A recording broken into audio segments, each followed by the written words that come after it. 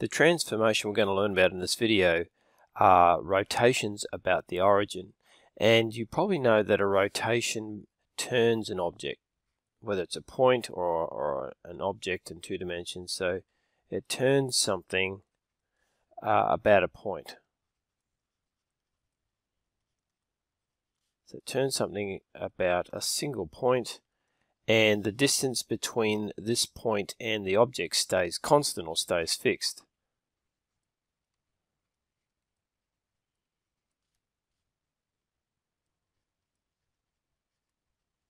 Okay, so the distance is fixed between the point and an object.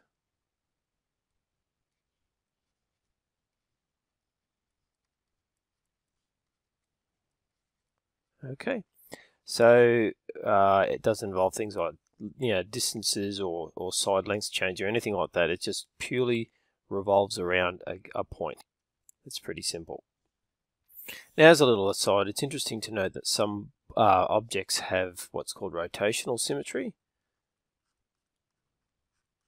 Not all objects have this, of course, which is different to reflective symmetry. And rotational symmetry is where you turn it a certain number of degrees or radians and it looks the same. Okay, and simply something like this, which has order 2 rotational symmetry, so you can see that, and this one order 3 rotational symmetry, so it looks the same after a certain type of rotation, and these things vary. Now, of course, this forms a part of a study of matrices. We're going to see where this transformation matrix comes from. So to show this, we've got an axis system, and we've got 2 points, and the first point is the point P, and essentially we're going to rotate point P anti-clockwise about O, the origin. Anti-clockwise is the positive direction. You should be getting used to that, and we can be talking about degrees or radians. And you can probably surmise from the diagram that once we've rotated point P about the origin, we end up at P dash. P has coordinates x, y, and P dash has coordinates x dash, y dash, or x prime, y prime. You can see originally that point P has an angle of a phi anti-clockwise from the x-axis, positive direction of the x-axis, and by rotating P through to P dash, we have an extra theta degrees or radians. Now, in order to generate this derivation, we basically need to refer to our angle sum identities for cosine and sine. These are something perhaps you've looked at or you are going to look at in the near future, and they may be on a formula sheet you get to use. Now, the two angle sum identities we're going to look at firstly are the angle sum for cosine, so the identity cos A plus B, and that equals cos A cos B minus sine A sine B.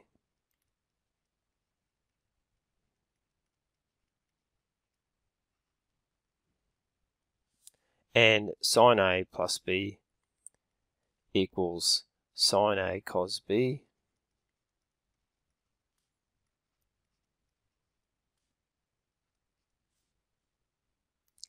plus cos A sine B.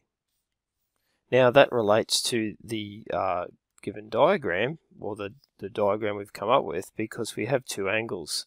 So where we've got cos A plus B, we would be meaning cos phi plus theta. So there's our angle sum, and same for sine. Angle A plus B is angle phi plus theta. So essentially that means the initial angle plus the new angle gives the final rotation.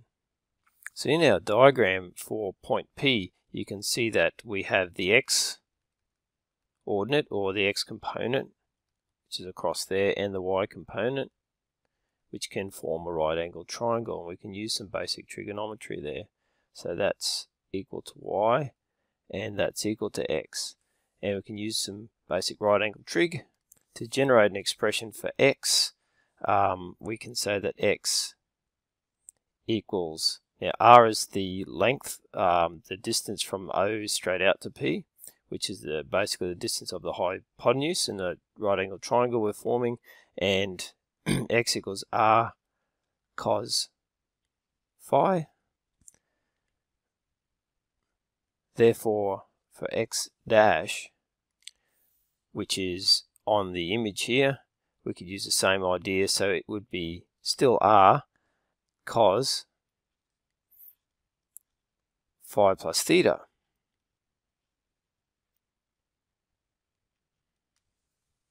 You can see where the angle sum identity kicks in now. So to get this x coordinate of the image, we basically use that identity, and r is distributed amongst all of the terms. Okay, so r being a scalar value or a real number value, it's subject to distributivity. Whoops, I struggled a little bit there, didn't I?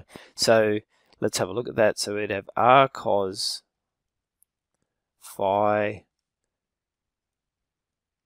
So I'm just following along here. Okay, cos theta minus sine, r sine. Let me just put that in there. R sine phi, so r sine theta. Okay, and basically we can see that if we replace r cos theta with x, or r cos phi I should say with x, r cos phi, that one, we have x cos theta, where theta is the angle of rotation. And we can also see from the diagram there that y is r sine theta, using that same process with the right angle triangle, opposite over hypotenuse rearranged. So basically we're going to employ r sine phi I should say. So r sine phi is the same as y. So again, there's r sine phi, that can be replaced with y. So y sine theta. So we're going to store that result for a moment. That gives us an expression to find x prime. So at this stage, using the diagram above, we can also work out y prime, and that's r sine phi plus theta. Using our sine angle sum identity, we can expand that out. So we have r sine phi cos theta plus r cos phi sine theta. Alright, we already noted that x equals r cos phi and y equals r sine phi, so we can replace these here. So it'll be y cos theta, and that one will be x sine theta. Okay, and if you like, you could write the x term first. That's completely optional, but I'd like to do that. So I'm going to just rearranging the order there. So we have an expression there to explain y prime in terms of x and theta. And that's very handy when we're talking about our transformation matrices. Hence, we can set up the matrices in the form of matrix multiplication. And if we look at setting them up like this, we can get x prime and y prime, setting up our matrices like that. And we're familiar with a 2 by 2 transformation matrix with a column vector, giving us a 2 by 1 image of the original point x, y. And if we were looking at a specific point, like we'll do in the example in a second, we'll just replace x and y with particular values. You can see if we do, starting in the first row here, cos theta times x, and you get your x cos theta minus y times sine theta. Okay, and second row we got x times sine theta getting that result there, and y times cos theta giving that result there. So that will give us an equivalent. Once we crunch that, will give us an equivalence that we can use for x prime, y prime. Let's finish off with an example. So here's an example with radians, but you'll see examples and tasks with degrees. So we have the point 2, -2 is rotated pi on 4 radians about the origin in an anti-clockwise direction. So that's positive. Find the coordinates of the image after the transformation. So there's our point P there. Okay, and when we rotate that about the origin, that will track around, and P prime will be there somewhere. Okay, so we'll find the coordinates, and we write out the matrix that we found. So that matrix before is a key result. Better highlight that.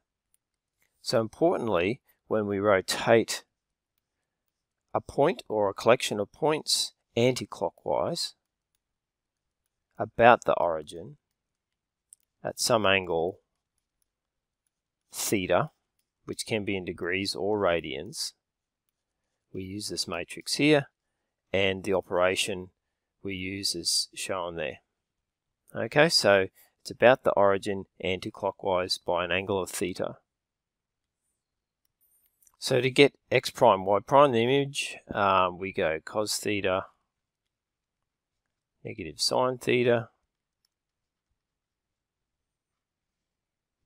sine theta cos theta.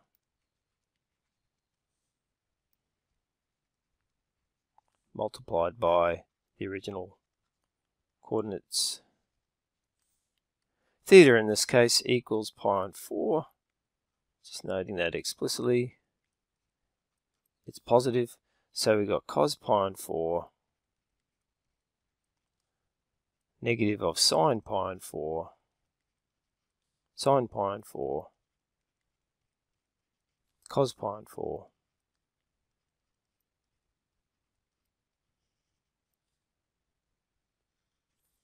Okay, and we have the point 2, -2.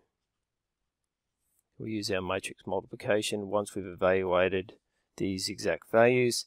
Definitely easier here to use a rationalized denominator. You'll see if you use 1 over root 2 for each of these, it would get to the right answer, but you'd have a bit more working to do, I reckon.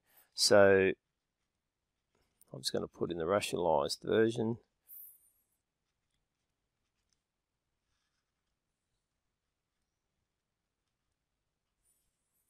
Okay, multiply that through. So we have root 2 on 2 times 2 is root 2 plus another root 2, because 2 negatives make positive. Then in the second row times the column, we have another root 2 minus a root 2. So that comes out as 2 root 2. 0 is the new coordinate. Now 2 root 2, 0, then you, if you want to even write it as an ordered pair, you could if you like. 2 root 2, 0. Now that makes sense because you know that any point that's got the same magnitude for x and y will create 45-degree angle or pi on 4 radians there. If we're rotating it that way, that will bring it back to a y value of 0 because it'll sit on the x-axis. So that's a reasonable answer.